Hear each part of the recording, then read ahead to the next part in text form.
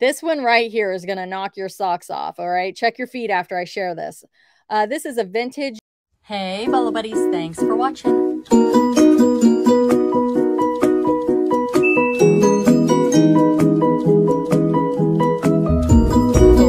reseller.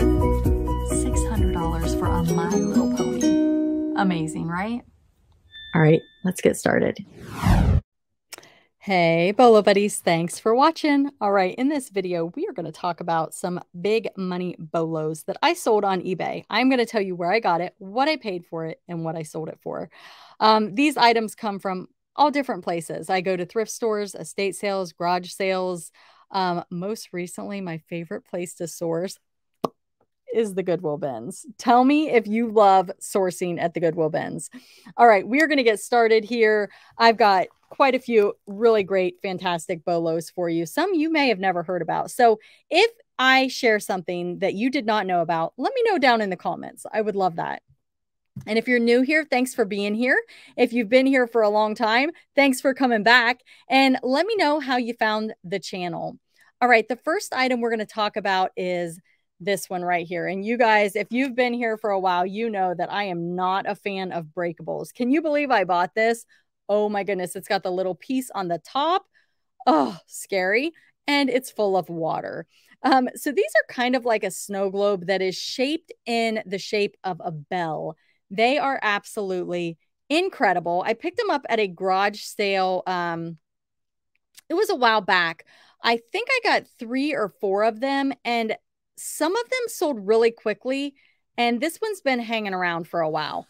And I ended up paying $2 for this, and I sold it for $65 plus shipping. These are Franklin Mint Crystal Glitter Globe Sleeping Beauty by Jane Lunger. Let me see if I can show you the bottom here. So for $2, I was like, you know what? I'm going to figure out how to ship this. And I did. And they made it. They've all made it. So I think I'm a better shipper than I give myself credit for. I just don't like it. You know, it's just not fun. It takes me a long time and I'm always like worried about it. So I did a video on these. This was one of those like unknown bolos to me. It's a vintage Pixel Chicks Mattel House interactive toy. These were sitting in my garage forever. I can't remember if I got them at a garage sale or if I got them out of a thrift store mystery box. Cost of goods was not much. I will say that. I sold these for this one for $77.50 plus shipping. I had 4 total. I think they've all sold. There might be one left. I'm not 100% sure, but look how cool they are. So they're interactive, and these all had condition issues, just like whether it be cosmetic, but they all worked. One of them didn't function completely, and I just disclosed that and did a video in the description. I do have a video that shows all of them that I got and how they work. If you guys want to check that out, it's over on my reseller testing Bolo products channel. This is a Disney Pixar Woody and Jessie, the cowgirl. These are pull string plush talking toys. These came out of a thrift store mystery box. I knew that these were a bolo when I saw them. I was pretty excited about it. I sold these for $62 plus shipping. The thrift store mystery boxes, they're usually toy boxes, Christmas or Halloween. They have a set price on them. I have a whole bunch of unboxings over on my Sourcing with Bolo Buddies channel. I do some unboxings over here as well. So definitely check out both channels. They are linked down below. So yeah, cost of goods was probably a couple bucks for that. This is a vintage 1977 Pacifica ELO rock band belt buckle. And I talked about this in another video. I've sold a few of these. I picked them up at a garage sale, and my cost of goods was $1.75 each. This is what you're looking for on the back. But any of these band buckles, definitely pick them up. This one, my husband was going to like shine them up for me and try to get off the scuffs and stuff. And I just decided to just list them as is. Could I have gotten more? Quite possibly, but I didn't want him to waste his time doing that. And we'll just let the buyer take care of that on their end. I sold this for $77.50 plus shipping. These salt and pepper shakers I got at a garage sale. I paid $3 for them. They are vintage green lettering milk glass salt and pepper shakers by Hazel Atlas. Paid $3, took a best offer of $40 plus shipping. And those did take a little while to sell. These vintage Rainbow Bright Patty O'Green and Rainbow Bright Lucky Doll 1983. These are by Hallmark. They're in decent condition, but I mean, they're definitely played with, pre-owned. They've got some dirt and stuff on them. They're not perfect. Got them at a garage sale for $1, and I sold those for $52 plus shipping. This next item, I thought about parting it out, and I was going to do a whole video on how to part it out. But then I was like, everything's here, except for the rubber band that I threw away because I thought it was just a rubber band. I didn't realize it went with the game. So this had everything except for the rubber band. Unbelievable, right? I had somebody reach out to me and they're like, will you just sell me the white ball? And I'm like, no, because then I'm going to have to part the entire thing out. And that's what I decided I did not want to do. This thing was in really good condition, but you can see there's a white ball right there. They wanted that white ball. So I don't know if that's the person that ended up buying it or not. This is from 1963 and it was in really good condition. So I just decided to sell it as complete missing rubber band. My fault. Sold it for $55 plus shipping. Picked that up at the Goodwill Ben's outlet. This one right here came from a garage sale. I did pay up for it. I paid $8 for it. It's a Lee Middleton Small Wonder Life's Little Lesson Going to Grandma's Doll. New old stock. And I sold this for a best offer of $100 plus shipping.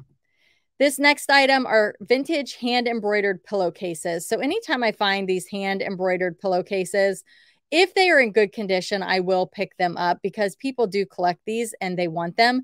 This one had the horse pattern, which was just incredible. And I sold these for $58.50 plus shipping. Got them at a garage sale. I'm going to say like $1 or $2. I think it was a garage sale. The vintage Hallmark stationery. All right. So if you did not see my video yet, Terry from Mindful Recycle, she gifted me 3 boxes of, I'll call it inventory. They were mystery boxes. And what she does is she wraps everything up and she gives me clues. And I have to guess what is in the wrapping. Go watch the video if you haven't seen it. Go subscribe to Terry Mindful Recycle. She is one of the biggest money bolo finders ever. But I did a video featuring stationery that she picked up at an estate sale. She got, I think, 74 stationery packets for $1 each. It was just like a once in a lifetime find, in my opinion. But she gifted me 3 of them. That was a part of my unboxing. And you got to go see what else she sent me. Just incredible. It was like bolo after bolo after bolo. But I ended up selling this set for $99.99 plus shipping. This set I sold for $150.85. You guys, it is incomplete. It's not even complete. And it got a bidding war for $150.85. This one right here is Mary Hamilton, which is definitely a bolo. I sold this one for $149.99 plus shipping. So just incredible. $400 the buyer paid for all 3 of these. It was the same buyer. And what a blessing and kindness to me from Terry Mindful Recycle. Thank you so much, Terry. Those boxes, just incredible. Anyway, you guys go check out that video and sub up Mindful Recycle. This here is a Bucilla needlepoint kit, and I got this from an estate clean out. I sold it for $79 plus shipping. Just some of the Bucilla and the dimensions, some of these old cross-stitch needlepoint crewel kits go for big money. Definitely look them up. But if you can source them cheap, I just grab them all. The next item also came from that estate clean out. It was a crayon box calculator from 1994 in the original packaging. It does have some fading, but it is sealed. I sold this for $40.30 plus shipping, and my cost of goods from this estate sale, it was basically, I bought everything in bundles and paid one price. It was like, here, take all of this for this price. So cost of goods was really, really good. This one right here is going to knock your socks off, all right? Check your feet after I share this. This is a vintage bump and stem wire chenille pipe cleaner crafts. These are vintage, you guys. These are incredible.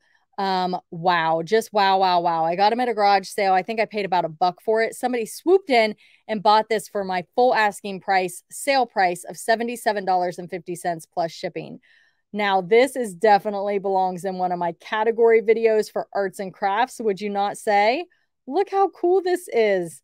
Oh my goodness. $77.50 plus shipping. The next item is this vintage wherever electric super shooter cookie press. Now, I just sold another one of these recently, but it had different packaging, but it was a super shooter also. These used to be huge money. They used to go for over $100. If you can find them new old stock, they're going to go for a lot more. This one, I got at a garage sale. I believe it was $2, and I sold it for $49.60 plus shipping. Definitely be on the lookout for this item.